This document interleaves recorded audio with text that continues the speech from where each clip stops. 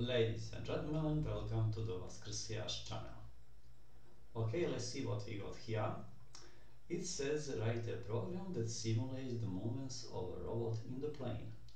By default, the robot is located at the origin, initial speed is 1 and the direction is right.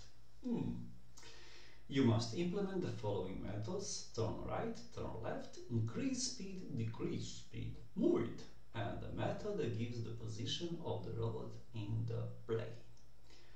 Okay, if we suppose that our robot is a point in the plane.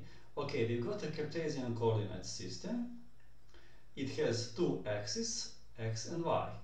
And the point where they meet is the origin, and as the position of our robot at the beginning. Our robot has a speed, it is 1, but the speed is number of unit of length that our robot makes while moving. We also have to implement methods like turn left or turn right. But what happens if our robot turns right, for example? It changes directions of movement. So we have to find out what is the new one.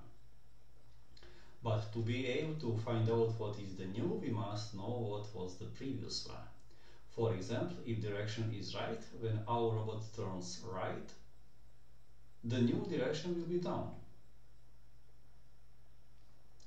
Okay, let's go back.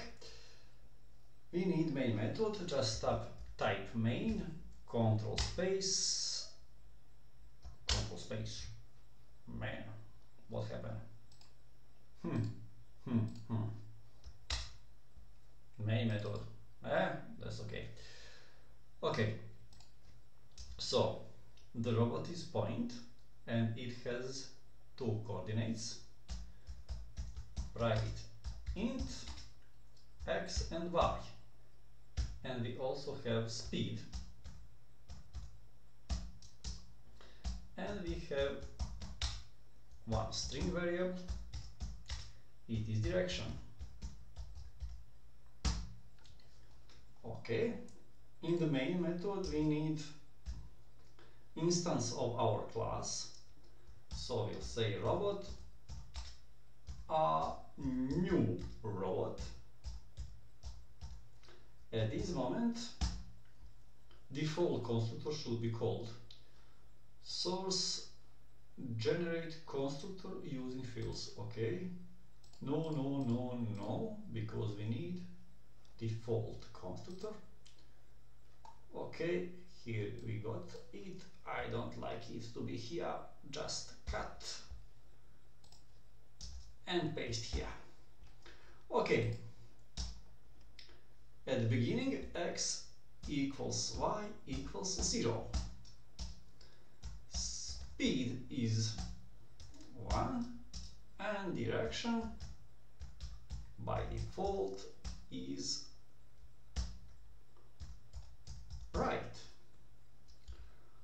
Okay, we need to implement methods. Turn right, we just say r turn right. Okay, we've got here error, just get the mouse at this place and choose create method turn right. Okay, what we said? We said that our robot will change the direction of movement, so we must find out what was the previous one. So we will have an if condition and says if direction equals because we compare strings, right. So if direction equals right, when our robot turns right, the new direction will be down.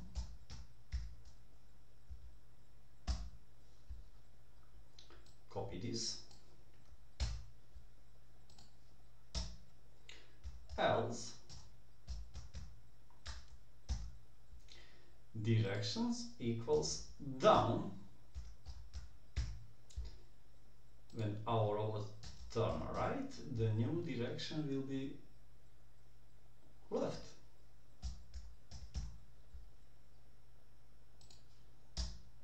Else, direction was left. The new directions will be up.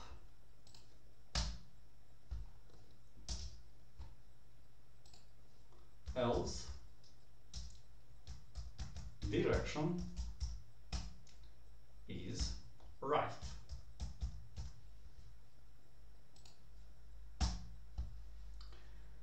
Okay, that would be all for this video. Thanks for watching. See you in the next one.